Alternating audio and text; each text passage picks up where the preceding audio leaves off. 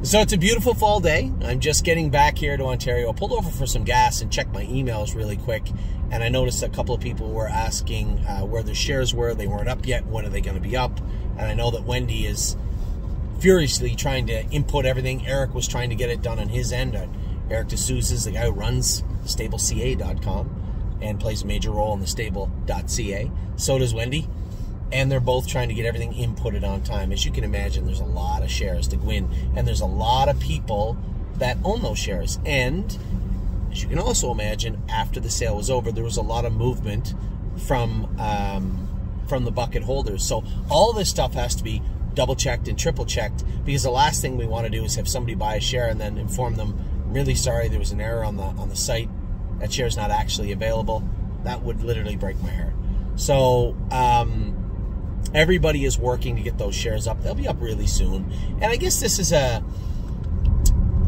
good thing for us to look back on, I guess mechanically wise, to look back on and say, how can we improve this for Harrisburg coming up at the end of the season and moving forward?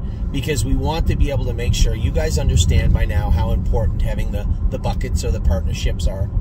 You also understand how incredibly stressful it is for me at the sales if we didn't have those in place. But now that they're in place, and now that we have people that are buying into them, people that want to be a part of them. Now relax before you say, Anthony, I haven't seen the Harrisburg buckets anywhere. I was using metaphorically. They're not up yet. Relax. I want to make sure that people can get in, look at the horses, and that we can further to that, move the additional shares as quickly as we can. So that's something we need to look at. If you have any input on that, let me know. But please keep in mind, the partnerships and the buckets are very important. Allowing people to buy those shares that are in the lots, also important, because those are the people that allow me to do my work. And that's not to in any way cast aspersions on the people that are waiting for the shares. There's a million reasons why. Anywhere from I want to see what you get, which is okay, to, I don't really have X amount of dollars to buy a bucket. I wanted to buy one share of one horse, and I was hoping to get in. Anywhere in between there. I appreciate everybody's participation at every level, in every way. Without every single human being in the stable, we wouldn't be the stable now, would we?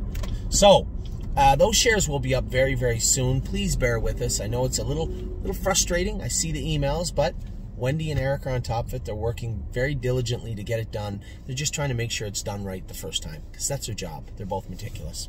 So with that, I'm going to let you guys go. I know I just wanted to reach out because I know there's a number of emails and messages sent to me about this already, and I wanted to make sure that I cleared the air and let everybody know that your shares haven't disappeared. They're there. They're being inputted right now, and everybody's going to get a very clear look at what we actually did in Lexington, what's left over for everybody else, very, very soon.